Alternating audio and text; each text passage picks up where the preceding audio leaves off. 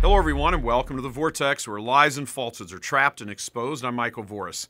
If you want to know what 1933 Germany looked like, or 1917 Russia, just look out your window. Businesses wrecked, censorship, the seizure of power, armed thugs patrolling the streets, injuring and murdering people, weak politicians immobilized by the mob. Nancy and Chuck have unleashed forces they themselves are now powerless to stop. The mob will not stop until the country is dissolved. Make no mistake, what we are witnessing now is a Marxist revolution throughout the West to wipe away everything that went before. The Marxists in America, including inside the church, have seized control and are now ramping up their assault against what may prove to be a minority of individuals who still believe in what America is, or at least was. And they have reached their heights of success because they have lied, and lied about everything.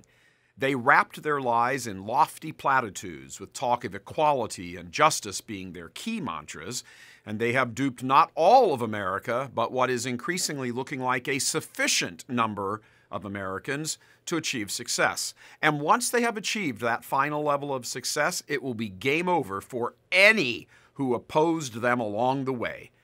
Since the evil has, as always, been propagated by a lie, the only weapon, indeed the only weapon necessary to repel them, is the truth. But there is one gigantic hurdle which must be cleared. People will have to be convinced, and they must accept that they have been lied to. Because no one likes to face the music about being taken for a fool, there is a double duty that the right must engage in immediately. Not only telling people the truth of the matter, but also convincing them that they argue and believe like they do because they have been fooled. That's a tall order.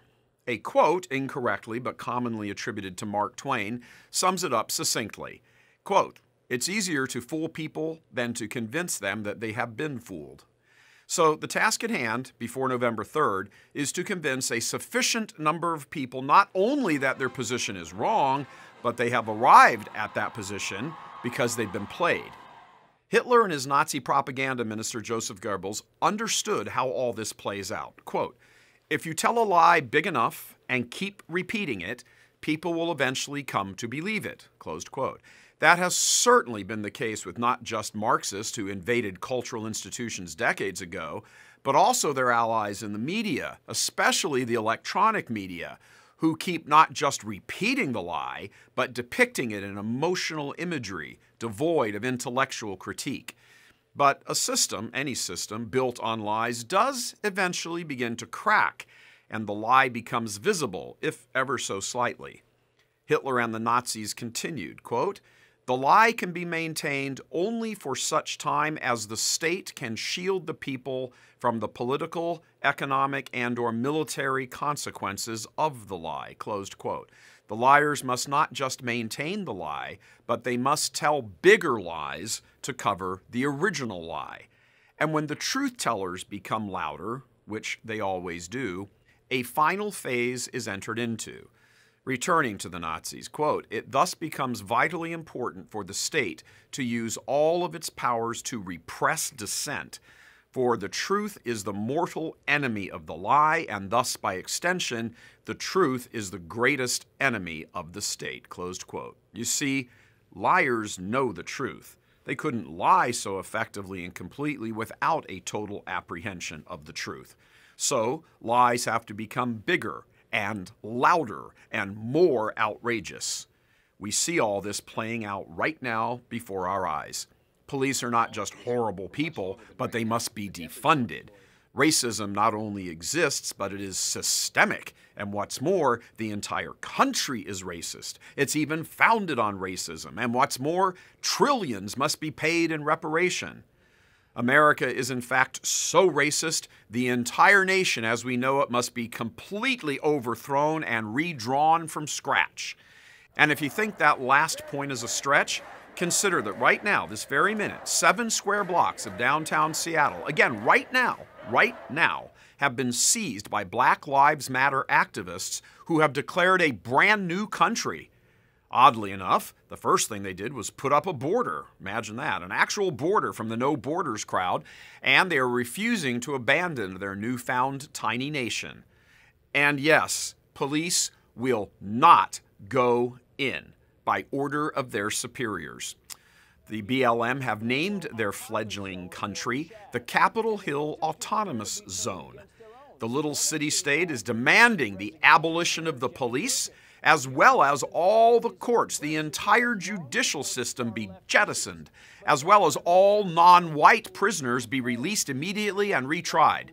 Although they haven't quite explained how to retry someone if there's no court system.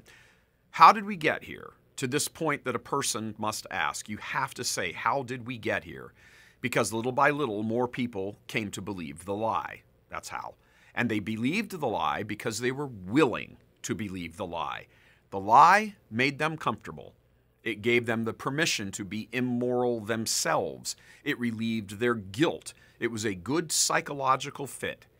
Living with truth can be uncomfortable, even a burden. So if the lie could be crafted in such a way so as to unburden people of the chains of morality, especially sexual morality, then every other evil could be smuggled into the culture.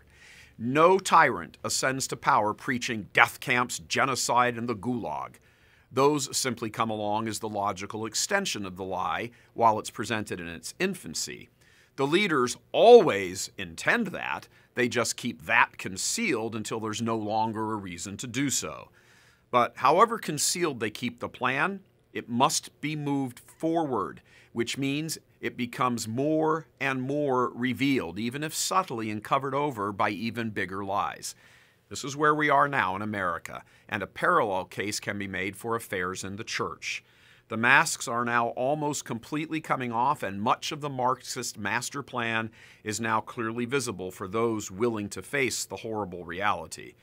The question is therefore, not are they unveiling themselves, that much is evident. Rather, how many will embrace the lie even more tightly, because as they look around at the culture dissolving, they cannot bear to hear that them being fooled was part of all this.